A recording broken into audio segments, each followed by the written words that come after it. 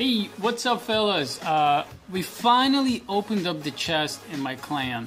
Right now we are at 49 members out of 50 and I can't believe it, but this is the first time since the clan started that I've been able to open it. When I started the clan, it was like, well, I mean it was like 2 or 3 people at first. Then it was growing kind of slowly, like 10, 15 people. We had like 20, we hit 30 at one point, but then like people left and it was like back at 20. So now we're at almost 50 people, which I've actually had to kick people out because nobody's like I don't know, some of them are like dead accounts or something. So I didn't really get anything too special in this clan chest. I got a mirror and I got a Valk, which I use a lot. I did start using a new deck. I'm pushing a P.E.K.K.A. Hog deck, which is really fun. And I have a few comeback replays from this. And I will show it to you guys at the end. Right now, what I have for you guys is a collection of almost 5 videos of comebacks from people that play on Clash Royale Arena. I have a replay from Lil Ducky. Then I have one from Blue, then I have one from Godstone, I got one from Juan, and I got one from one of my clan members, Digital.Savage. He's a new member, but he had an amazing comeback, and I'm gonna show it to you guys later. This was a very interesting battle. He loses his tower immediately because lava hounds take a while, they're expensive. While they build up, you know, a person can come back.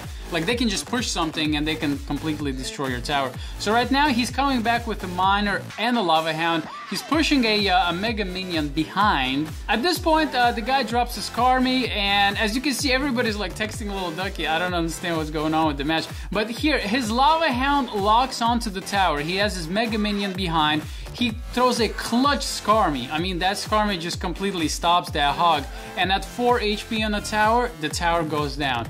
Nice job, Lil Ducky. Now, the second battle is from 5 Bluemon. Bluemon was pushing a golem deck, and it looks like he had barbs for defense. I'm not really sure what the barbs were there for, but I think he had it for defense. So here he is, the golem locks onto his tower.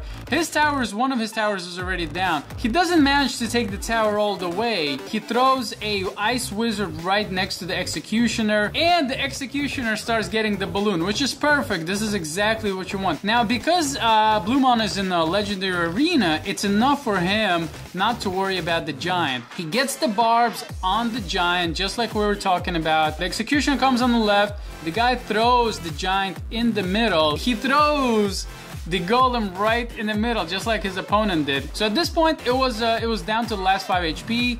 Bluemon got the tower.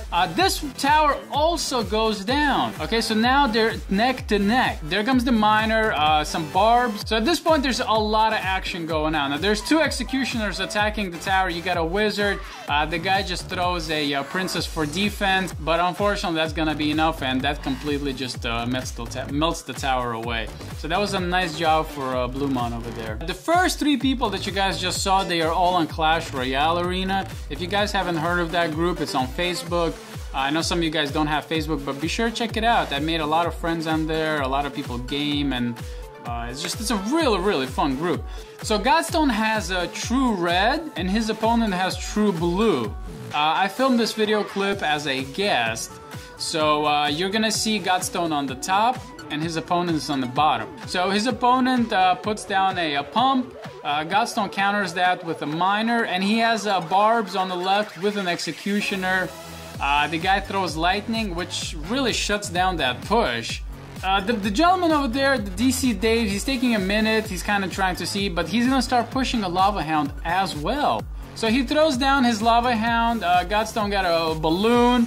He has a baby dragon, and he puts down 4 little Larrys. DC Dave's lava hound just popped, so we got the lava pops on the tower. This is becoming like a really close game. We see both of the towers are down substantially, all the king towers.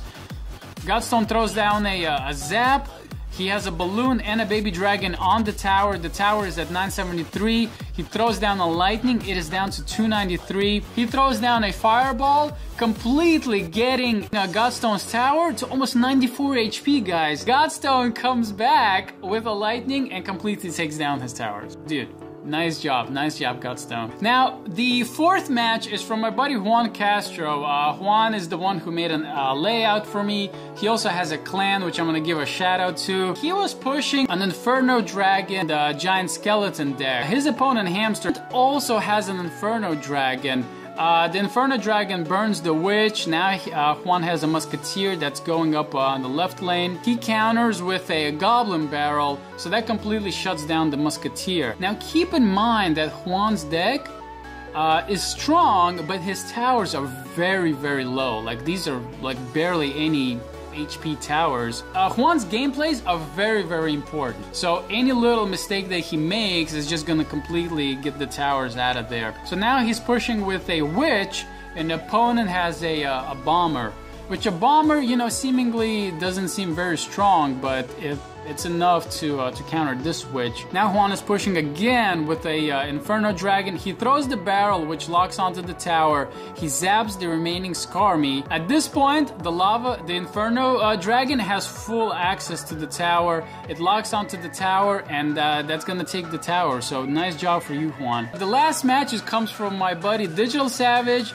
He is a new guy in my clan, but he's learning a lot. He has kind of just like, he has a combination of cards that he likes. Like, he has good strategy in countering, but what you saw over there, he kind of didn't let the cards come on his side, so the arena towers can help him. So unfortunately, he loses a tower there to the Prince, but still, there's 2 minutes in the game. There's a lot of gameplay to do.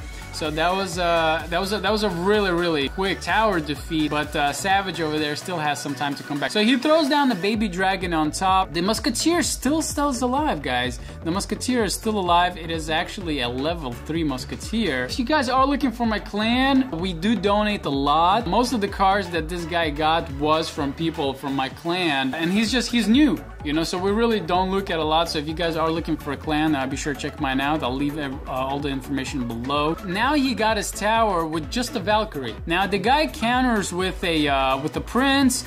Savage does a nice job of stopping it with just some goblins and a baby dragon on top. Savage's arena King Tower is at 405. I'm not really sure how the game like turned around here quickly, but the counter push here is just amazing. He had a mini P.E.K.K.A, he has a Valkyrie, he has a baby dragon, and a Musketeer. Now he has a Witch. A Witch, if you don't know, a Witch just has so much aggro on it that it's not even funny.